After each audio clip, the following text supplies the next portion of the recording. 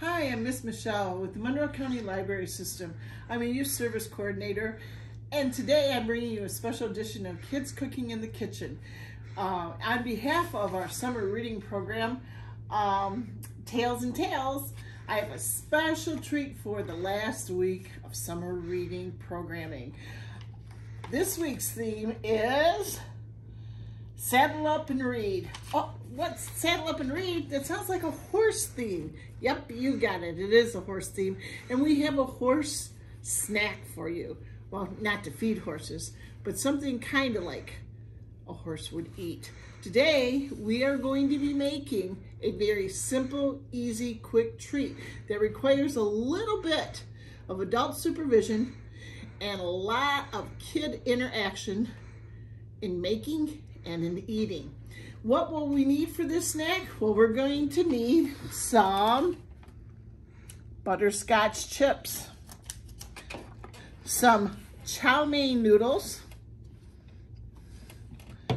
some wax paper, and a paper plate or a bowl. Paper plate or another plate. No bowls, it's gonna be too hard.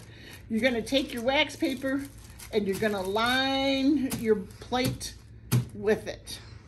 Also, you're going to need, these are the chow mein noodles. I'm gonna make just enough for 2 snacks today. I'm not using a whole thing of chow mein noodles. This is about 1/4 cup.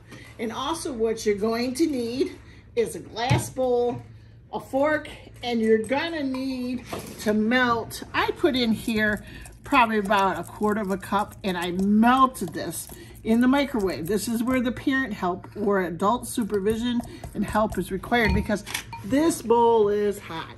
So here's my chow mein noodles. Watch this. This is as quick as a horse race. You're gonna dump them in there. That's what they look like. And you're gonna stir them up. And you're gonna coat them with that melted butterscotch. Now, boys and girls, here's something else I'm gonna tell you. These are called haystacks because, well, they kind of look like the color of hay, but you can also use peanut butter ones. You could also use chocolate chips. You could use, are you ready for this? A combination of chocolate chips and the peanut butter chips.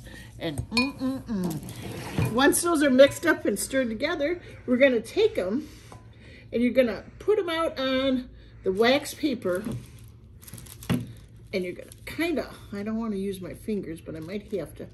You're gonna put them on the wax paper. This could make 3 little snacks. Here's the other one.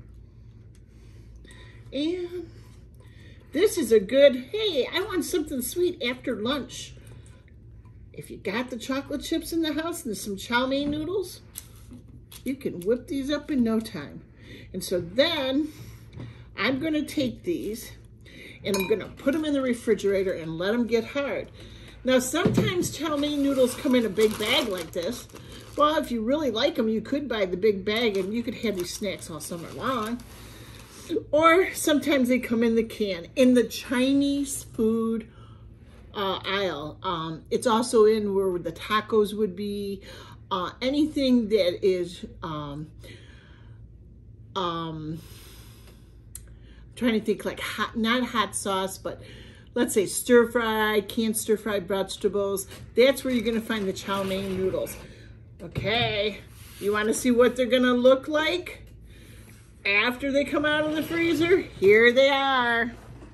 These are little haystacks made with the butterscotch chips.